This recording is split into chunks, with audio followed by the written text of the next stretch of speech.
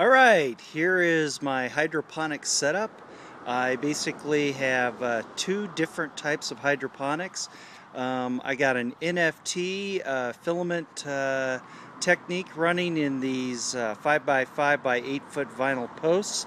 And then over on the other system you'll see I've got the Dutch bucket setup going as well, that are basically filled with all perlite. So I just wanted to show you, I got this system running about 2 weeks ago. It's two levels. Up on top are peppers and spinach, mainly because of the height, and then down below is lettuce and little cilantro and strawberries. So anyways, the system has got basically the nutrient fluid filling in, coming in through the bottom there. Comes in through the 1/4-inch hose, runs across through the system. I can set the levels, but you basically see it in there. The levels is going to be based on these little tubes here. On one side I have the height set really high with these holes, and then on this side I can flip it over, it'll be a little lower.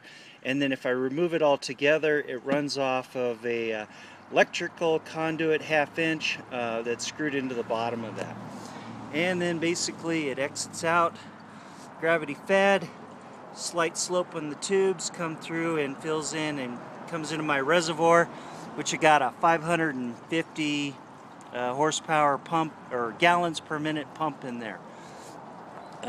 Dutch bucket setup, mainly for tomatoes, peas, and beans, is doing awesome. We already got some tomatoes popping for what, 2 weeks there, and that's basically 2 weeks growth right there. Basically it's a perlite system with a net for the bucket, the interior, so that the perlite doesn't wash out, and down there is a 3/4 inch grommet that basically has a 1/2 inch conduit and 2 elbows. Looks like the same on the other side, so that it actually holds up a reservoir worth of water to about a 3-inch mark, and then automatically drains off into the pipe and then returns right on down. Same thing, gravity fed towards the end on the system.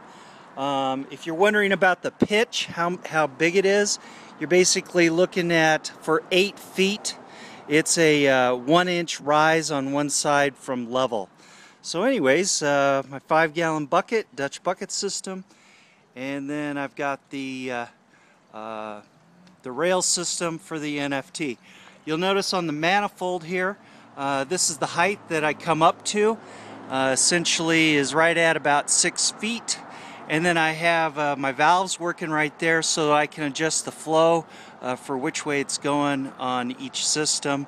Or I can shut one whole side down if I need to work on it or clean it or do anything like that. Mainly when I'm working on the hoses, or if I want to reposition a plant or something like that, I just go ahead and turn off the system on one side and send it to the other. I used a flexible garden hose mainly so that I could open this up and close it back and forth, and it worked out pretty good, having the ability for it to flex.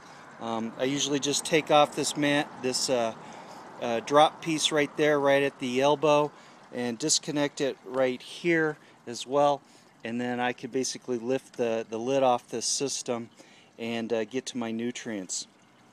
Anyways, there's my hydroponic system. I'll try and keep you posted on it. Strawberries have been tasting pretty good. Surprisingly, they go pretty quickly. They get ripe in a couple days. Anyways, hope you enjoy. Bye.